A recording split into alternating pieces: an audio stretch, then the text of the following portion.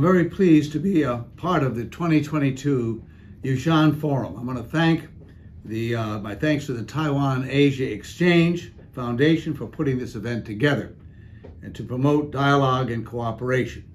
Thank you for inviting me once again to share a few thoughts with you today, exploring the themes of revitalizing, reorienting, and reconnecting.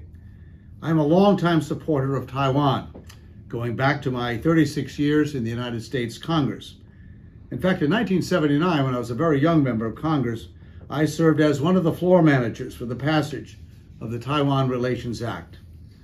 Last April, to mark the 42nd anniversary of that act, for which President Biden and I both voted, I was asked by the President to serve as a member of an unofficial delegation to Taiwan, along with former Deputy Secretaries of State Richard Armitage and James Steinberg. Today, the United States stands with friends and allies across the Indo-Pacific to advance our shared prosperity, security, and values, including deepening our ties with Taiwan. We were honored to meet with President Tai during our visit to Taipei and to reaffirm that Taiwan is a key partner to the United States in the Indo-Pacific. President Biden once again was expressing our commitment to engaging Taiwan, to deepening our relationship based on shared interests in line with the United States' One China policy as guided by the Taiwan Relations Act, 3 joint communiques, and 6 assurances. As all of you know, the United States and Taiwan have a strong relationship, and we have long celebrated each other's democratic principles. Taiwan, in fact, is rated the 8th most democratic country in the world, ahead of Japan, Korea, and even the United States.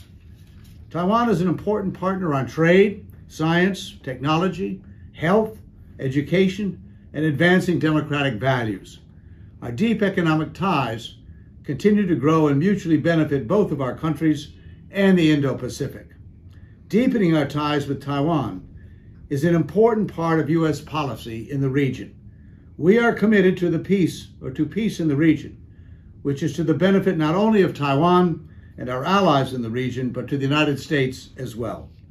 Taiwan has been supportive of U.S. efforts to combat climate change. Taiwan has been eager to promote democracy and participate in international organizations. And we have many educational exchanges with Taiwan, further strengthening the ties between our two countries.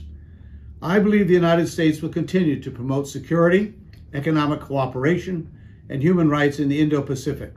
And doing so will strengthen trade, investments, diplomacy, and partnerships, particularly with Taiwan.